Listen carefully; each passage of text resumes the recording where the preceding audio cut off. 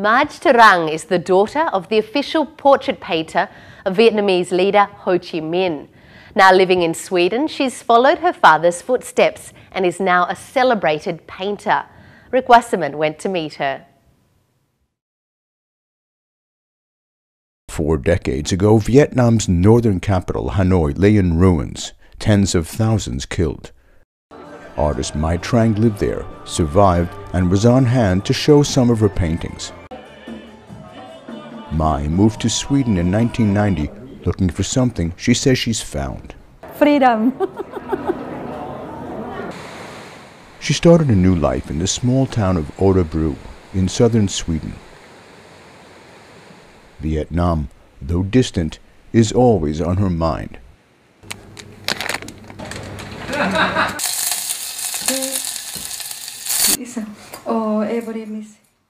When I'm 16, 15, I remember in 12 days in Hanoi, bombing.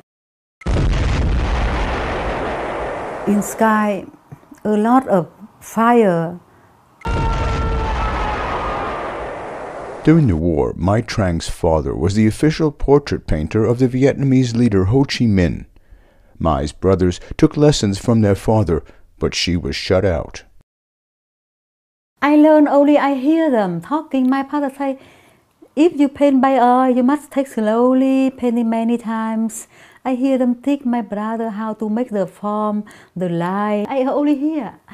Because my father not interested in the girl, only teaching for the man, my brother, but not teach for me.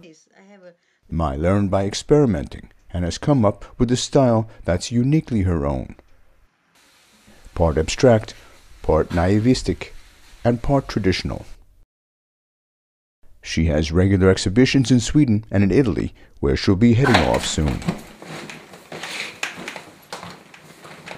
I have an exhibition 4 times in Italy. I have one gallery in the Venice. They collection my art, and many people in Italy, they collection my art. Mai lives a different life now, but reflects often on the past. The suffering during her childhood. I don't have a lion at home. I use by oil, this lamp. For learning in school, I don't have a shoe either. I go by foot. So much has now changed in Vietnam. The economy is booming, and along with it, a huge tourist industry. Some old restrictions are being lifted. I think it's very different now, because Vietnam now open. Mai has plans for the future, and they include going back to Hanoi. When winter time in Sweden, cold in snow, come back in Vietnam 6 months. That's my dream. From Sweden, this is Ric Wasserman for Asia Calling. And that's all for this edition of Asia Calling, your window on Asia.